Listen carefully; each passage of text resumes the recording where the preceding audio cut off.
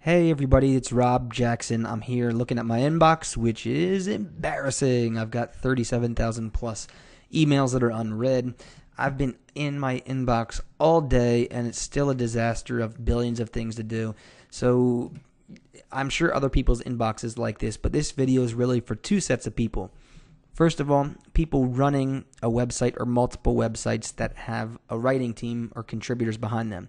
Second of all is for the contributors themselves, and this is probably most important because these are people whose full-time job isn't to work on the website. They're contributing, and that may be once a week, twice a week, once a month, whatever it is. But as a team of contributors, there's going to be daily conversation and communication if the website's going to be successful. But when you've already got an inbox full of personal email, full of business email, full of random stuff, having that extra stream of website type communications coming in can really put you over the point of, I don't even want to do this. It's too much work for me. Sometimes an alternative is to create a secondary email account, which would be, a Yahoo account or some other account where they can, open up a different inbox when they're ready to work for the site. That's a bad idea because if you cannot manage your own inbox, you're pretty much using that second inbox as like a spam folder of sorts. They're not going to check it as often. They're going to forget about it, and it's like back burner. It's not top of mind.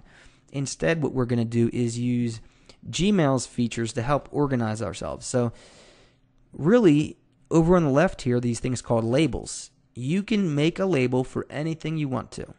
So right here we can see contact@phandroid.com. That's a great example. Say this is all polluting my inbox. We want all contact@phandroid.com stuff out of here. Here's what we do. We go to settings in our Gmail and we go to filters. So we can create rules to automatically send emails to this left side here. So for us, any email from contact@phandroid.com is going to be part of our filter. You could also, if you have a secondary email, say I have emails getting sent to rob@phandroid.com into my Gmail, I could use that. I could make sure that, some contact forms let you force the certain subject. So you could put the subject in there. Then everything coming from that contact form will go into your label or filter over here. So there's a lot of different ways you can do. You can filter things. You could only put attachments somewhere. Then we can create the filter so everything from contact@phandroid.com is going to hit these rules. It's going to skip the inbox, which means it will never show up here. It'll only show up in this list on the left. We don't want to mark it as read. We don't want to star it. We do want to apply a label to it. And we'll create a new label called Phandroid. And this is important. You need to do this because it won't show up in this left-hand side unless you add that label for it. So now you can see it just popped up over here. We don't want to forward it or delete it. We do want to make sure it never goes into our spam folder. And that's about it. Now, I'm not going to do this here, but say that we've already been irritated by 115 of these contact@phandroid emails. We can make it so all those past emails will automatically get dumped into our Phandroid label and will not appear in our inbox. So you're basically cleaning your inbox of these, site-related emails and putting them in this nice little secondary email account almost over here. We're not going to do that though. So let's go ahead and create filter. And there we go. So now anything that comes into our inbox from contact@phandroid.com will show up in and let's just test this real quick. So let's go to Phandroid and hit up the contact form. And we're going to contact because it's general other. My name is Rob Jackson.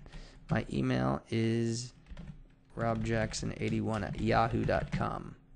My website, don't have one. I'm testing if these filters properly work.